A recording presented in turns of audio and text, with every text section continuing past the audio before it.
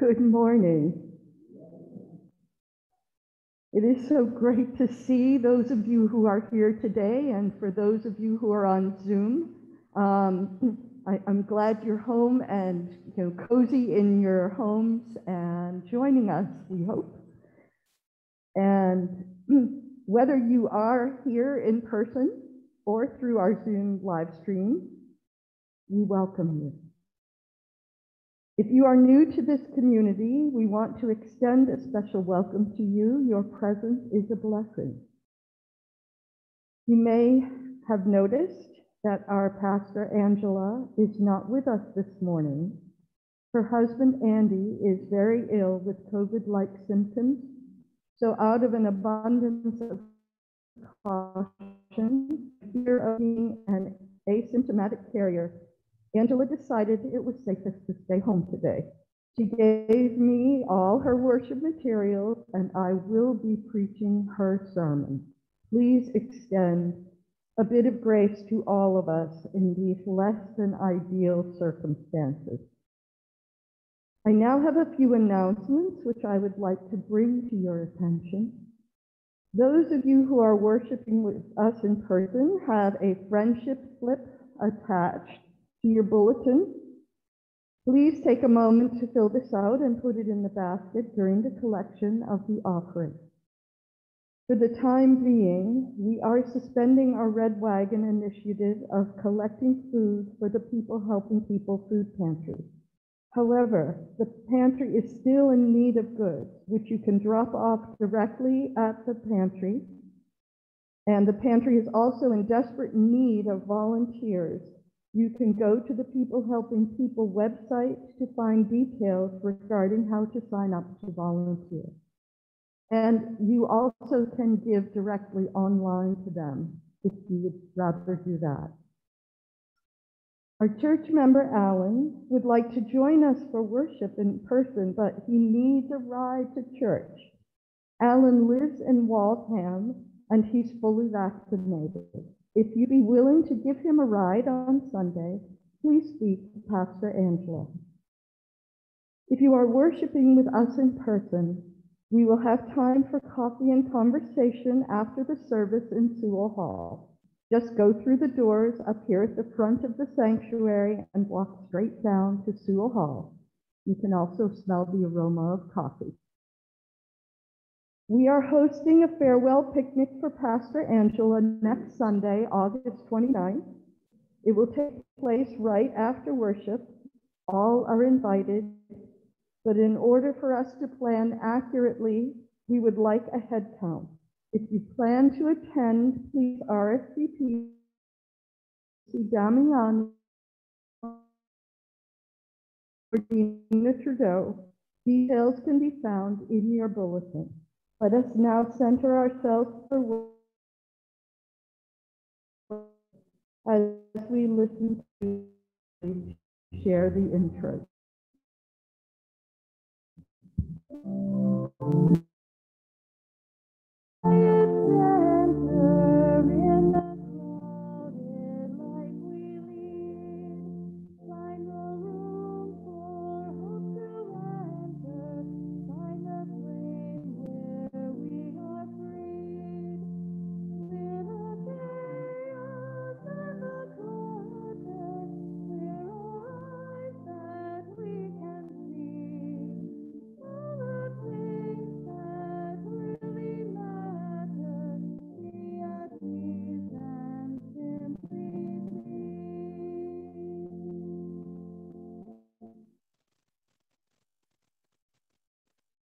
Let's take that to heart today. Come and find the quiet center. Please stand in body or spirit and join me in the call to worship. Let this be the welcoming place, the place of return. And let it be built by a love that bends toward those who return here. For it is a love that has been waiting like a candle in the window, ever lighting the way back and never willing to let go the hope that each child will return home. Let it be the place where the only appropriate response to love that has come to the end of its longing is to fill the crowded path, eat and celebrate, send up balloons, and prepare the party for that which has been lost, has returned to be among us once more. Please join me in singing our opening hymn, number 67, Let Me Enter God's Own Dwelling, and we will sing verses 1 through 4.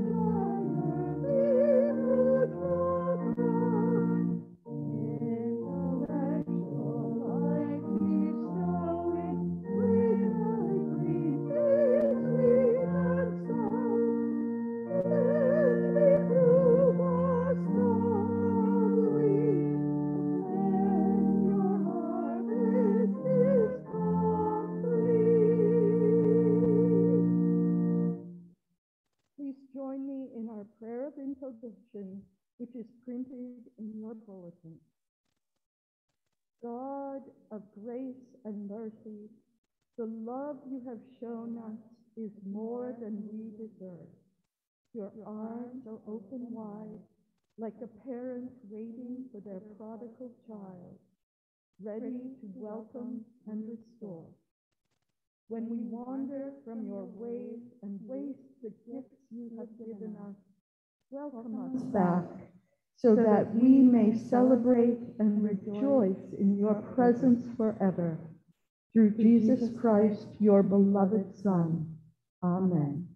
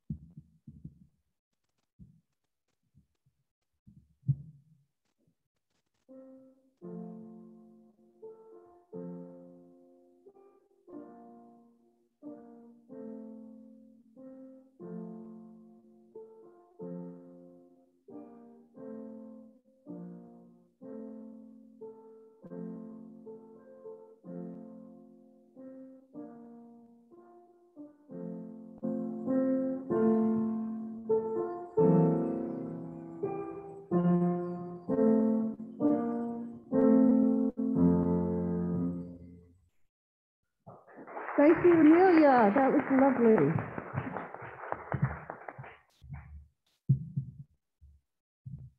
Our scripture reading this morning is probably very familiar to many of you, and it comes from the Gospel of Luke, chapter 15.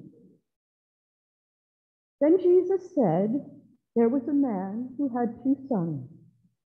The younger of them said to his father, Father, give me the share of the property that will belong to me. So he divided his property between them.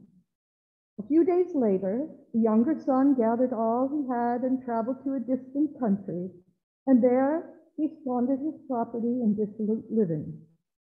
When he had spent everything, a severe famine took place throughout that country, and he began to be in need. So he went and hired himself out to one of the citizens of that country, who sent him to his field to feed the pigs. He would gladly have filled himself with the pods that the pigs were eating, and no one gave him anything. But when he came to himself, he said, how many of my father's hired hands have bread enough and to spare? But here I am dying of hunger. I will get up and go to my father, and I will say to him, Father, I have sinned against heaven and before you. I am no longer worthy to be called your son. Treat me like one of your hired hands. So he set off and went to his father. But while he was still far off, his father saw him and was filled with compassion. He ran and put his arms around him and kissed him. Then the son said to him, Father, I have sinned against heaven and before you. I am no longer worthy to be called your son. But the father said to his slaves, quickly bring out a robe, the best one, and put it on him. Put a ring on his finger and sandals on his feet, and get the fatted calf and kill it, and let us eat and celebrate. For this son of mine was dead and is alive again. He was lost and is found. And they began to celebrate. Now his oldest son was in the field, and when he came and approached the house, he heard music and dancing. He called one of the slaves and asked what was going on. He replied, your brother has come, and your father has killed the fatted calf, because he has got him back safe and sound. Then he became angry and refused to go in. His father came out and began to plead with him. But he answered his father, "Listen, for all these years I have been working like a slave for you, and I have never disobeyed your command. Yet you have never given me even a young goat so that I might celebrate with my friends. But when this son of yours came back who has devoured your property, you killed the fatted calf for him." Then the father said to him, "Son, you are always with me, and all that is mine is yours. But we had to celebrate and rejoice because this brother of yours was dead and has come to life. He was lost and has been found."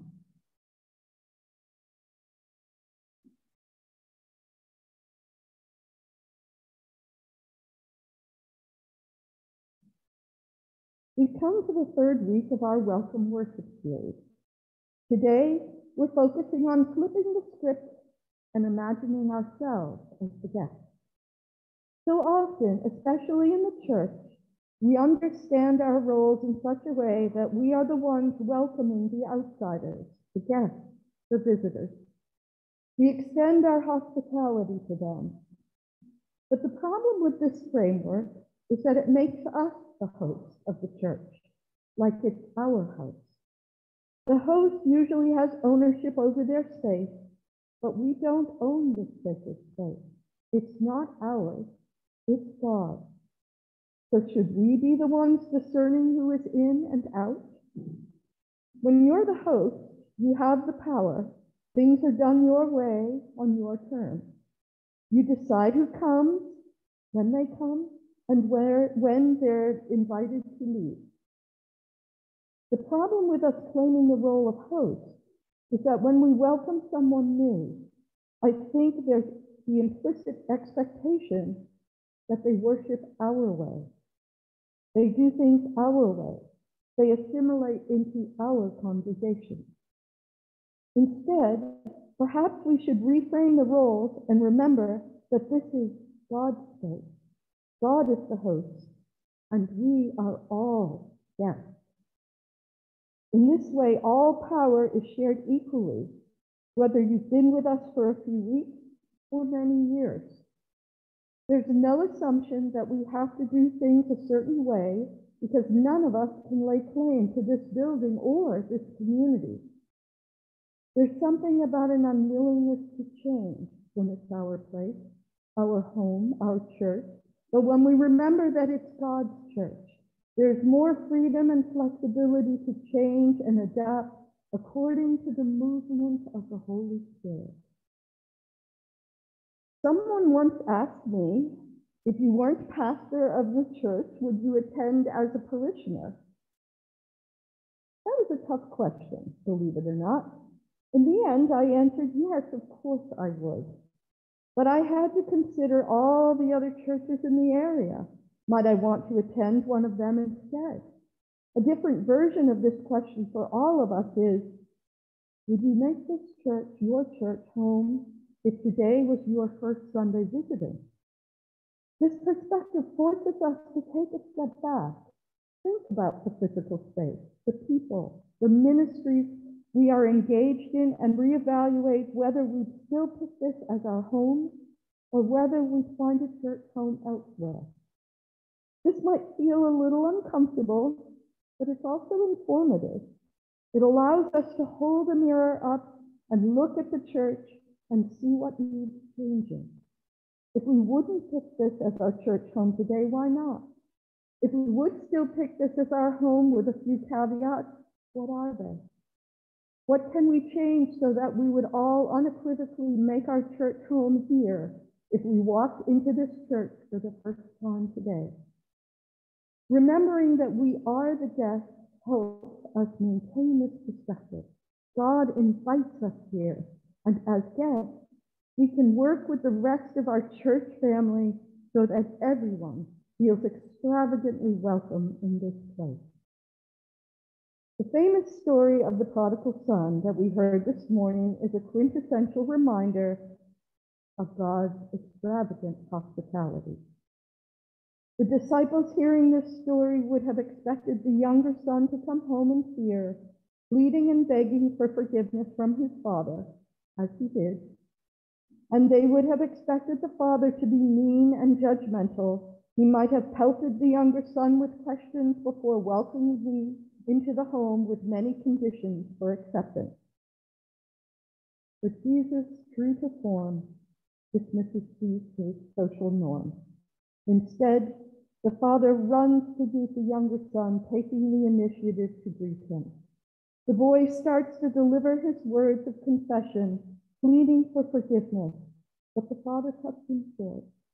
Without letting him finish, his father wraps him in his arms and calls for him to receive a robe to cover his wounds, sandals not only to soothe his feet, but to send a clear signal.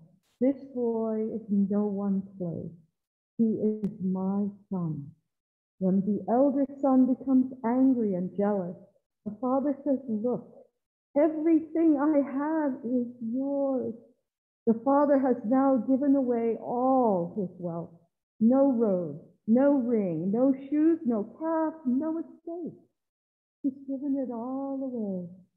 And nobody was given time to finish their words of repentance, yet everybody is forgiven.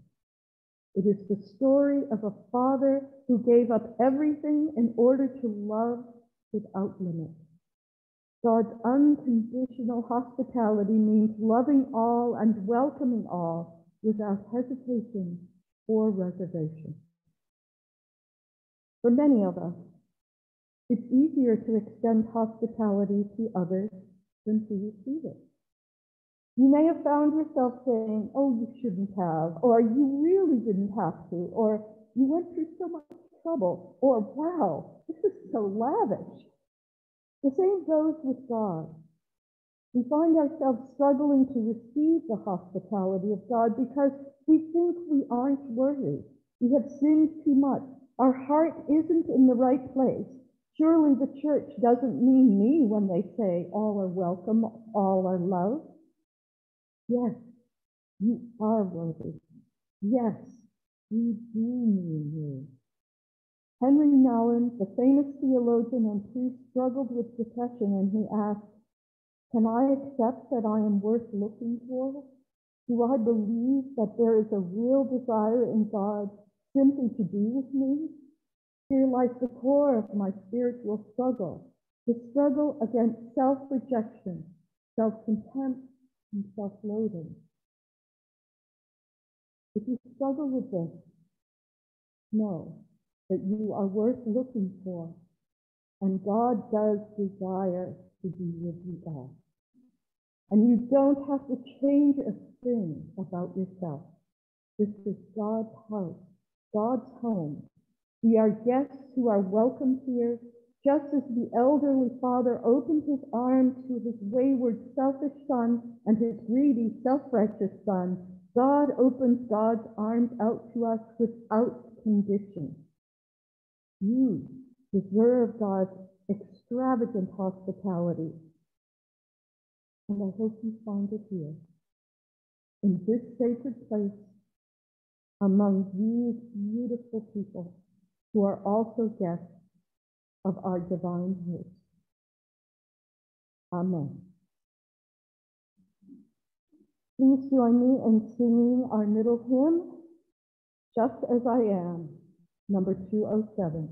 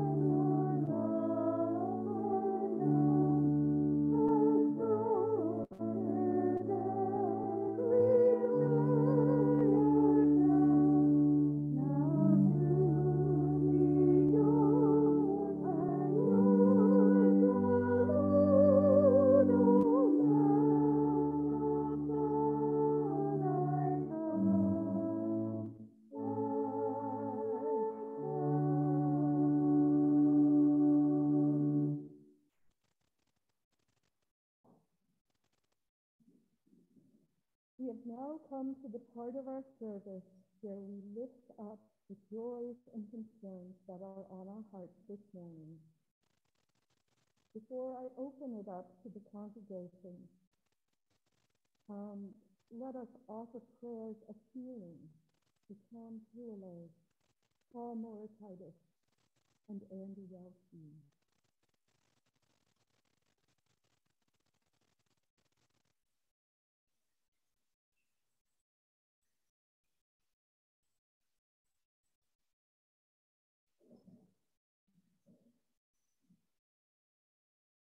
What else shall we pray for this morning? Is anyone not?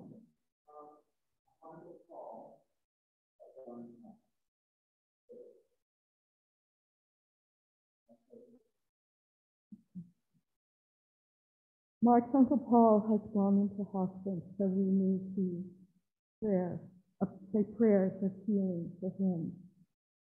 And may he heal peaceful as he can. Tina?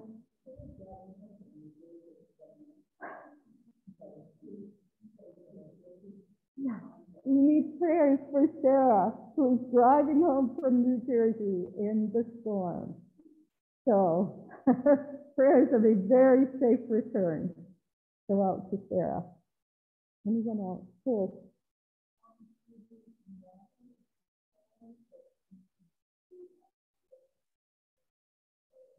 Okay, I'm having trouble hearing, so say it again, sorry.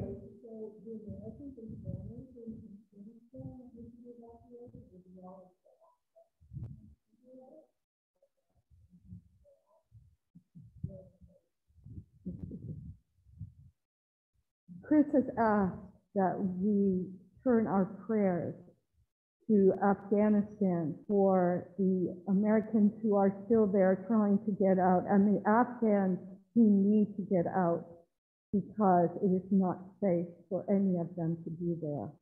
So please let us turn our prayers to all those people today.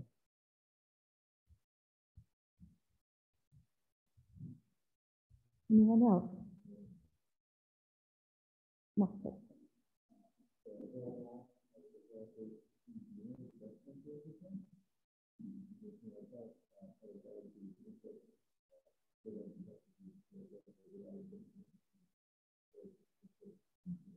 All right, thank you. So Laura now has a Sanjina who has cancer, and her breast cancer has returned. So we need to offer prayers for her.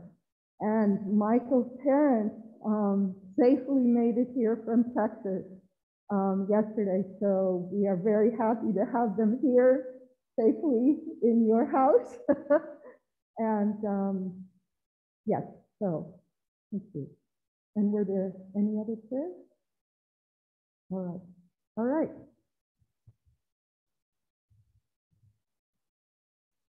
And I want to say a prayer of gratitude to Amelia for playing for us today, and also for Joe, who is actually teaching her. So, and this just came off, so give me a minute to put it back on. All right.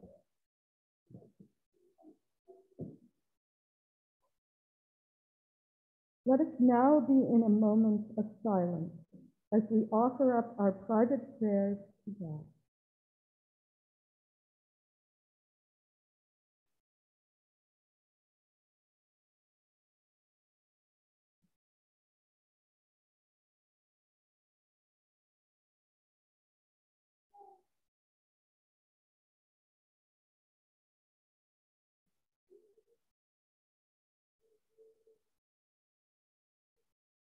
Gracious God, you are a God of hospitality. There is none like you that invites all to come to you. You have invited all to your home, to your table, and to your arms. Help us to remember that no one is better than anyone else in your realm, that we are all welcome, no matter how far we have wandered. Help us to then treat each other the way you treat people. When we feel possessive of this church and the way we do things, remind us that nobody owns this church. It is your house, and we are all guests, and we are thankful for anyone who decides to make a home here with us.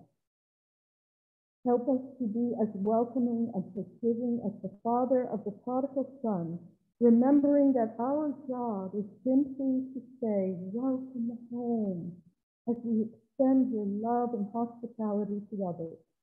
We pray this in the name of your Son, the one who welcomed all, who sat at the table with the lost and the least of these, who first taught us to pray together, saying, Our Father, who art in heaven, hallowed be thy name. Thy kingdom come, thy will be done on earth as it is in heaven. Give us this day our daily bread, and forgive us our sins, as we forgive those who sin against us. And lead us not into temptation, but deliver us from evil. For thine is the kingdom, the power, and the glory forever. Amen.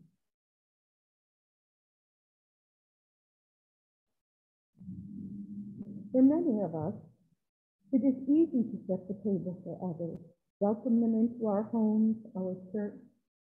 And yet, we're also invited to accept hospitality from God and from others, to know that we are enough. We are invited in, each of us, as a guest of honor. You can help us continue to be a place where we're all guests and God is the host. You're welcome to give online at our church's website or put your gifts in the mail. For those who are worshiping with us in person, I now invite the ushers to come forward to collect this morning's offering. And please remember to place your friendship slip in the offering basket as well. Let us now reflect on how God invites us in as we listen to the offertory.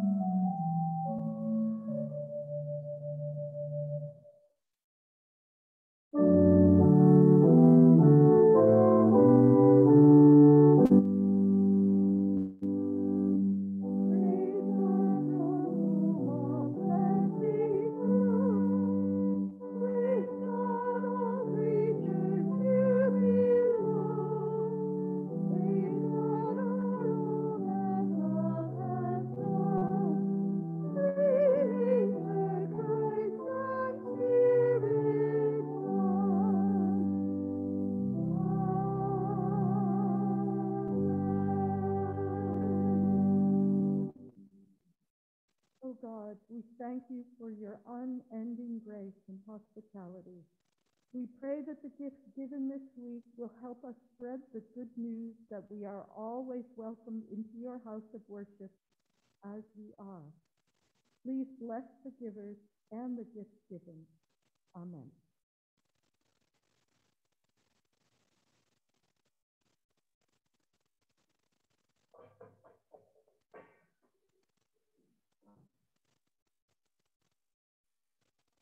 Please join us in singing our closing hymn, a hymn for self-acceptance, which is an insert in your bulletin.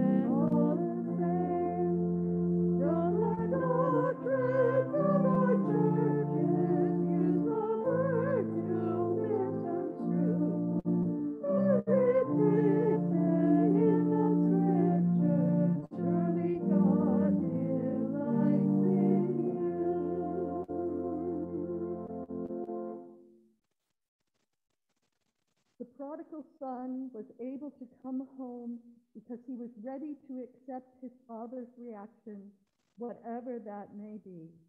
His father welcomed him home with open arms. May this be a lesson to us that God is always ready to welcome us with open arms, no matter how far we have strayed. As you go from this place, may you have the humility to accept God's unconditional hospitality and remember that you are a beloved child of God and you are created in God's image. Go in peace. Amen.